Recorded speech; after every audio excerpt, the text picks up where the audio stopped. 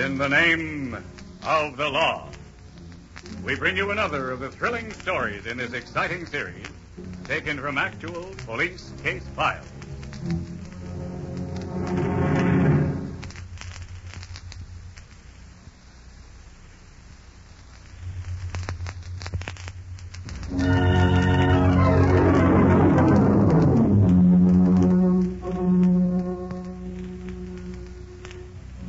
Our story begins outside a Detroit factory.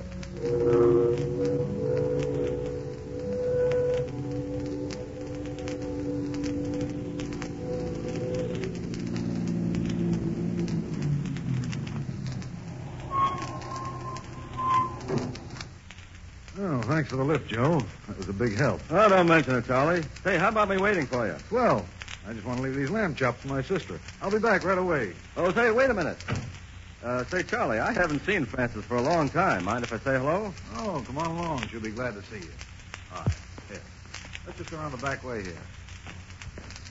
How's she been? Oh, fine. Had her 55th birthday last Wednesday. Never looked better or felt younger. Oh, you bumholes are lucky to have a sister like Frances to look after you. And don't we know it?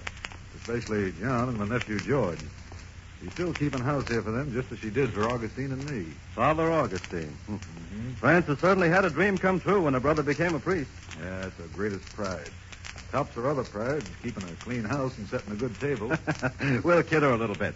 Let's tell her we dropped in to eat these lamb chops. In a hurry, too. Oh, here we are. Frances. Frances. Here's your Wednesday special. I like my lamb chops. Well done, Miss Farmhouse. Frances. Frances. Funny. Doesn't seem to be around. Well, she must be here. She was expecting me. No sign of lunch getting ready in the kitchen here. No. Hey, think she could have taken sick? I don't think so. George is here. She'd have called him. Maybe she didn't want to disturb him. Isn't he still working on that night shift? Yeah, at the River Rouge packing plant. He sleeps in that room right down the hall there. Must be a heavy sleeper, or else all the noise we made would have woke him up. Say, maybe Frances is asleep. Well, Frances is asleep in the daytime? Say, she works from morning till night. Well, let me look in her bedroom, though, just to make sure. Frances? Frances? Are you sleeping? Frances? Frances? Oh, Frances? Frances? She's praying. Praying? What? She's dead. Murdered. And kneeling there beside her bed with a rosary in her hands. Merciful heaven. Oh, my poor sister.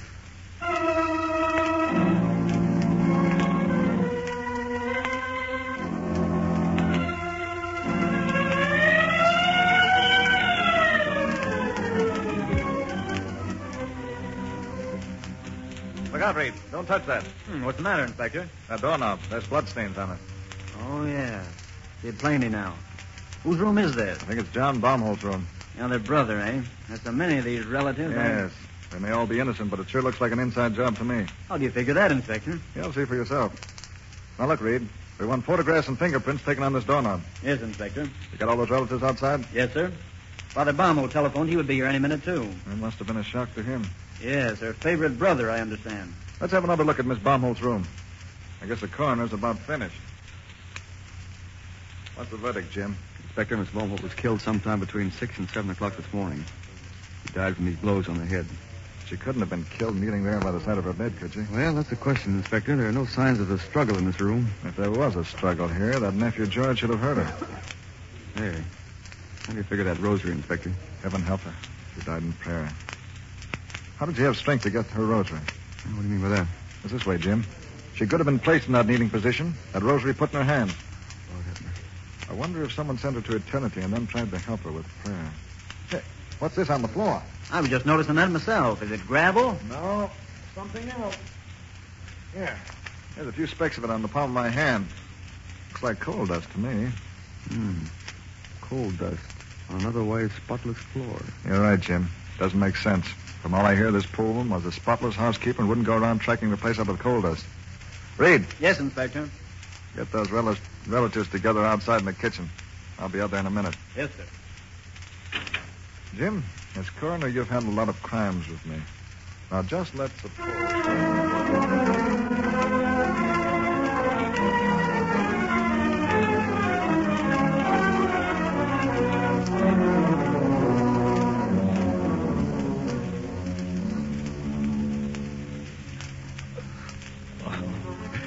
Poor Aunt Frances. There now, George. I know how you feel. She was the best friend I had in the world. And I slept right through everything. All right, now. I don't think it's so hard, George. It wasn't your fault. Inspector, he was awfully fond of his aunt. Sure. Mr. Baumholt. Mr. Charles Baumholt. You'll have to straighten me out on this family relationship again. Certainly, Inspector. Miss Baumholt kept house for your brother John here and your nephew George. Is that right? Yes, Inspector. We got my brother here from work as soon as we could. John, what time did you leave the house this morning? Right after breakfast, around 6:15. As early as that? I'm due at the office at 6 o'clock. And your sister cooked breakfast for you. Is that right, John? Yeah. Was anyone at your office when you got there? No. I work in the accounting department and open it up at 6. First clerk comes in at 7. Do you punch a time clock? No. Is there any way of proving you were at your office at 6 o'clock? You doubt my word. No, never mind, John. What right has he got to be asking me questions like that? John, there were bloodstains on the knob of your bedroom door. What? Bloodstains on my door? Yes, just as plain as the doorknob. Poor Auntie. Oh, now, look, Inspector. None of us killed that good woman in there. Can your brother John prove he was at his office between 6 and 7 o'clock this morning? That's all I want to know. Well, there must be some way. You can prove it, can't you, John? I'm all alone there between 6 and 7. Let them take my fingerprints. Compare them with those on the doorknobs. They won't be mine. All right, John, all right. You'll have a chance to prove everything. Why don't you go out and look for the murderer? Maybe it was a tramp who came along. My sister was always giving poor bums a meal. Yeah, she was a good woman. Always helping everybody. Judge, did you see your Uncle John leave here this morning? Yes, I saw him leave right after breakfast. George, you work on the night shift, I understand. Yes, Inspector. What time do you go to bed? Right after breakfast. I went to sleep right after Uncle John left this morning for work. Was your aunt expecting anybody this morning? Not that I know of. How about you, John, and you, Charlie? Do you know of anyone who might have called on your sister? No. John, did your sister have any money in this house? Why ask me? Never mind why, I'm asking you. Yeah, she had a little money. Inspector Smith. Yes, Reed. Inspector, there's an old woman at the front door. She wants to come in. Who is she? She says she bakes bread for the Baumholts and wants to leave some now. Oh, yes, that's Mrs. Becker. She's a poor old lady, Inspector, and my sister bought bread from her to help her out. What'll I tell her, Inspector? Tell her to come back again. Yes, sir. We were talking about money, John. You say Miss Baumholt kept some here in the house. Yeah, she had about $50. Where did she keep it? In the sugar bowl in the kitchen cabinet there. Will you show it to me? Sure. Right over here. Up there on the top shelf. Here it is. Wait a minute. I'll get it down. Let me handle it with this handkerchief. There might be some valuable fingerprints on this sugar bowl. Just lift the lid off now. No money in here. Why, she had $50 there in bills. She's been saving it up for a long time. Murdered for $50. How do you know? What? You heard me. How do you know? Oh, I'm sorry. I don't hear so well. Well, the money's gone, isn't it? Whoever took this money knew exactly where to go for it. Whoever killed that good woman in there knew her. Oh, poor Aunt Frances. She was the best friend I had in the world. Oh, don't go on like that, George. Cut it out, will you? Inspector Smith, I just had a phone call. Could I... Oh, yes. What is it, Reed? Inspector, we just got a tip outside on this nephew, George. What is it? George wanted money to open up a butcher shop. I see. Stick around, Reed. Yes, Inspector. Charlie, John, do you mind stepping out into the next room? I want to talk with George here. Oh, Inspector, of course. Pay attention now, George. Yes, sir. How much money do you make a week? $15. Did you pay your aunt anything for board? Yes, sir. $10 a week. You knew where your aunt kept her money, didn't you? What'd you say? Can't you hear very well? No, sir, I don't. I guess that's why I didn't hear. And Francis this morning. What was it you asked me? You did know, didn't you, where your aunt kept her money? Yes, but you don't think Never that mind what I think. You don't like that night shift at the packing plant, do you? No, it's long hours and awful hard work. So you wanted to open a butcher shop, didn't you, George? What? You had the What? store all picked out, didn't you? I was just looking at places. Just dreaming about it. Was that right, George? Yeah. How was I going to get money enough to open a butcher shop? Well, maybe the packing plant would have given you a little credit. And with your aunt's name to back you up and a little of her cash. You don't think I killed my aunt for a miserable $50. I've seen people murdered for less than that. But how could I have killed her? I was asleep. You slept all morning. Right through a murder. I tell you, I'm a heavy sleeper. I don't hear very well. I didn't hear a thing. Then we won't find your fingerprints on this sugar bowl, will we? No. Oh, yeah, sure. Of course you'll find my fingerprints. My Uncle John's, my Uncle Charlie's. We handle that sugar bowl every Sunday whenever we have company. All right, George. All right. You're a heavy sleeper. And I don't hear very well. Sure. That's all, George. You can go out in the next room now. Aunt Frances has raised me ever since I was 10. She took me when my father and mother died. George, Yes? you don't hear very well, eh?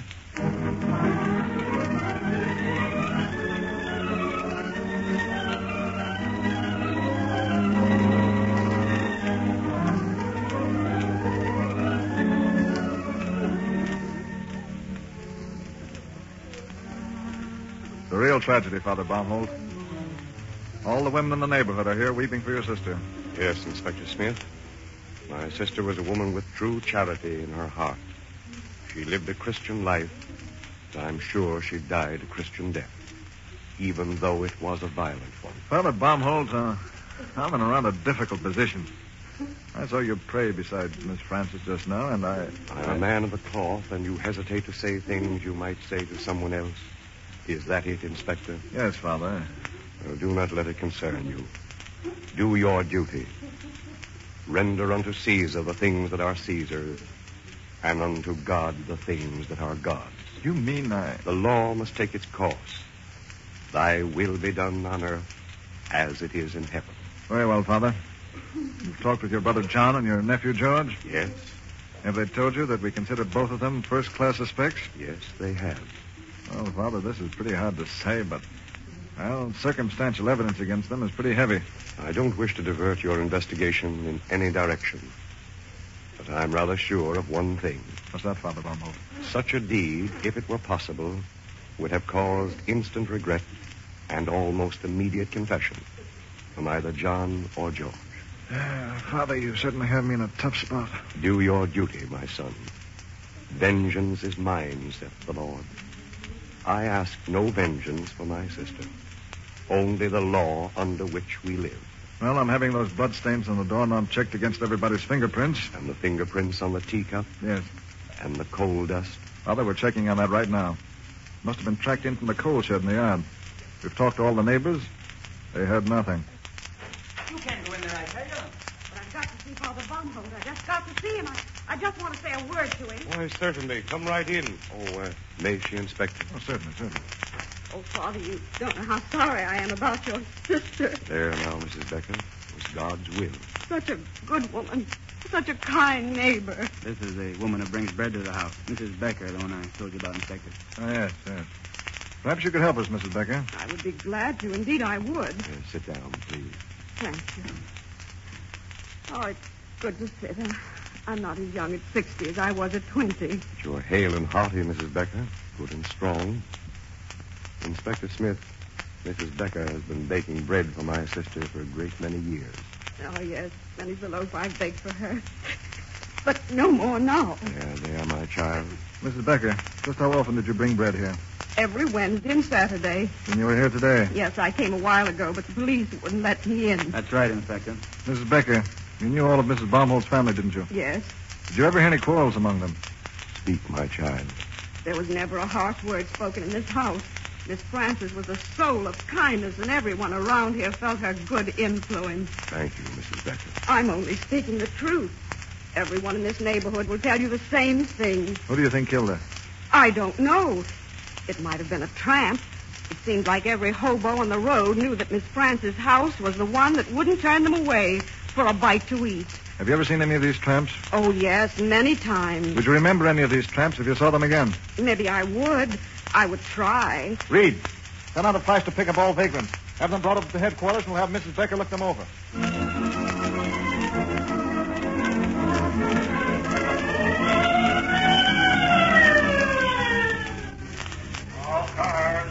All cars. Arrest all vagrants. Bring to headquarters immediately in connection with Baumholt murder case. Arrest all vagrants.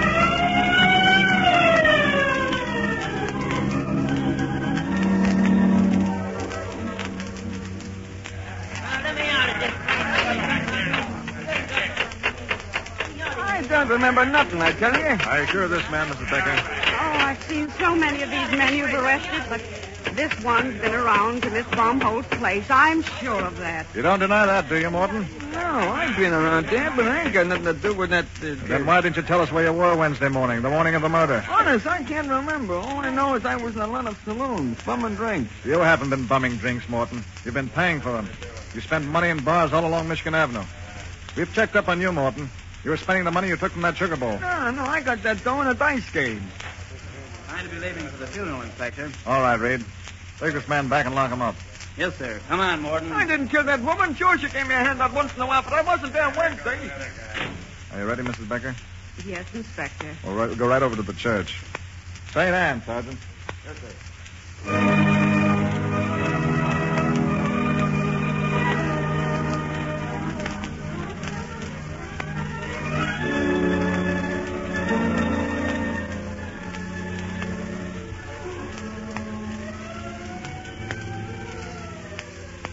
I've never been to a funeral mass before. Yes, it's beautiful and sad and uplifting, all in one. I wonder how her brother will feel this morning. What do you mean? Saying his own sister's funeral mass. Are you sure you don't mind riding with a police escort like this? Oh, no. I was just thinking of poor Miss Frances. This is Saturday. The morning I always used to bring her bread. Morning, Mrs. Becker. In the morning, Wednesdays and Saturdays. Oh, that is, I mean in the afternoon. Well, aren't you sure? I get my wits a wool gathering. I always brought the bread in the afternoon. You remember, I came to the house last Wednesday in the afternoon. Oh, yes, I remember. Oh, by the way, Mrs. Becker, do you mind if I sit with you during the Mass? No, indeed. I wish you would. I've never been to a funeral mass.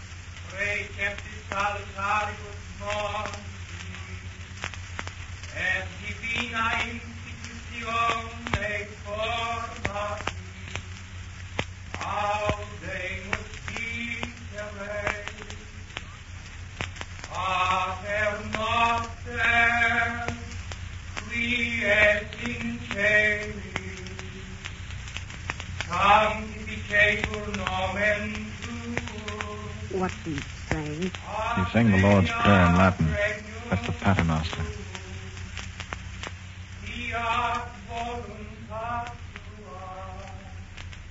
Mrs. Becker, I don't like to talk like this in church, but why are you tearing your handkerchief?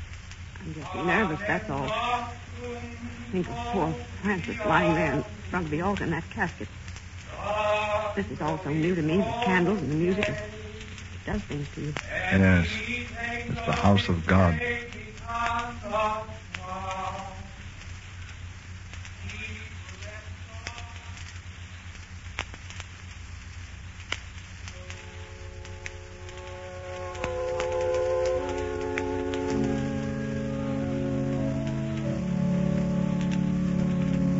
What's he doing now? He's blessing the casket.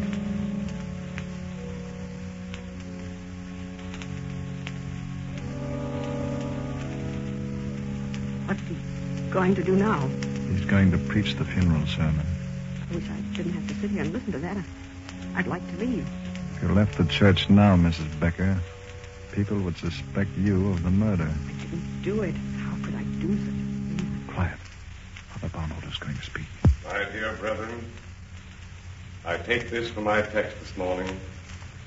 Though I speak with the tongues of men and angels and have not charity, I am a sounding brass or as a tinkling cymbal. In the name of the Father, the Son, the Holy Ghost, amen. I perform this sad duty this morning, my dear brethren, not as a brother, but as one in the service of the Lord. And if I speak with the tongues of men and angels and have not charity I can't for the one stand who this kills much her longer. who lies You killed her, didn't you, Miss Becker? No, I am no. become Listen to what he's the sun saying. of wrath, or as a tinkling cymbal. Charity was the keynote, the life of this dear departed one. Her life was lived for her family and her friends.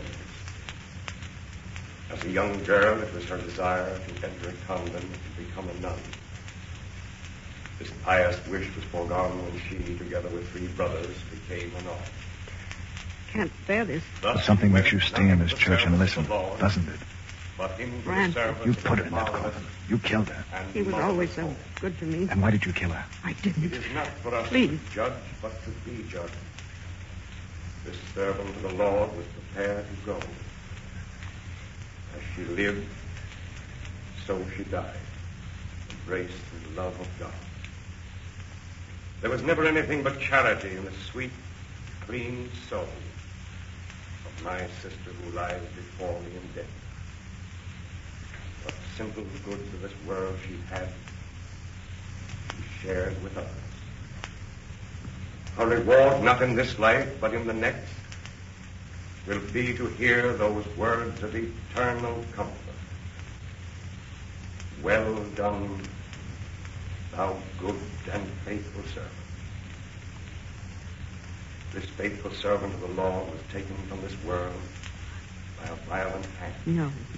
It was your hand. You did it. I would No. be a sounding Please, brass I must or a listen. tinkling cymbal if I did not ask for charity, for compassion, for the one guilty of this grievously. The laws of eternal justice reach beyond this little day of ours. I can't stand this. You'll have to take me A out of hand this church. which laid killed Frances itself upon Barlow, the didn't you? servant of Admit it. God Yes. shall be Yes, I killed her. punished. Take me out of here. All right, come on. Let's go as quietly as we can. Be a I sounding should never have brass. come to this funeral. I was all right till I came here. If I Take me did out. not Take me ask out. for Take me out. And so, my dear brethren, If I could only take back what I it is for us did. to Too late remain, now. be guided by this blameless life, to learn the reward. Mass over, Inspector? Not yet, Sergeant. Here's the murderer of Francis Baumhof.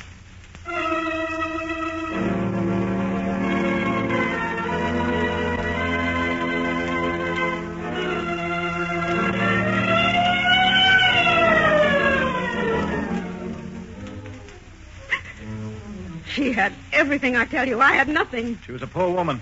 She had $50 in a sugar bowl. And you killed her for that after all she did for you. Sure. She bought bread for me. She gave me money besides. And she gave me clothes, but it wasn't enough. I asked her for more. You planned everything for last Wednesday morning, didn't you? Yes, I had it all figured out.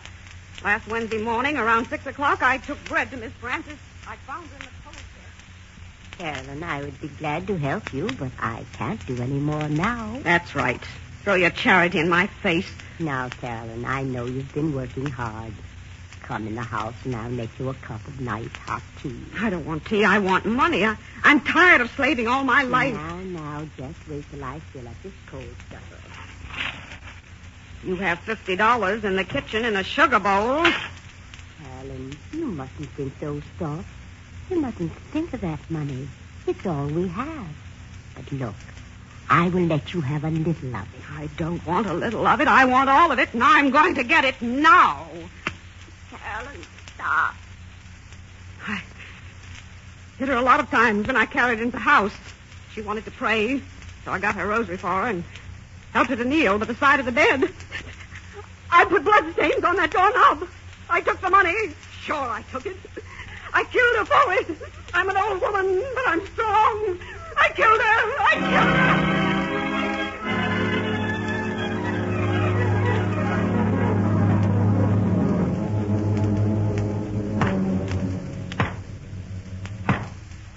Mrs. Carolyn Becker, the jury having found you guilty of murder in the first degree, it now becomes the duty of this court to pass sentence upon you.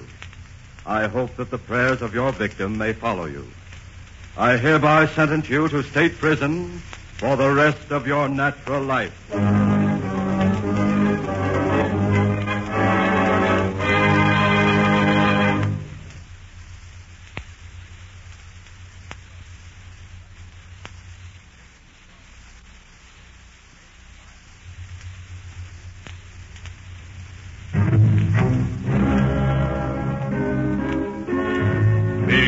again when truth and justice triumph. In the name of the law.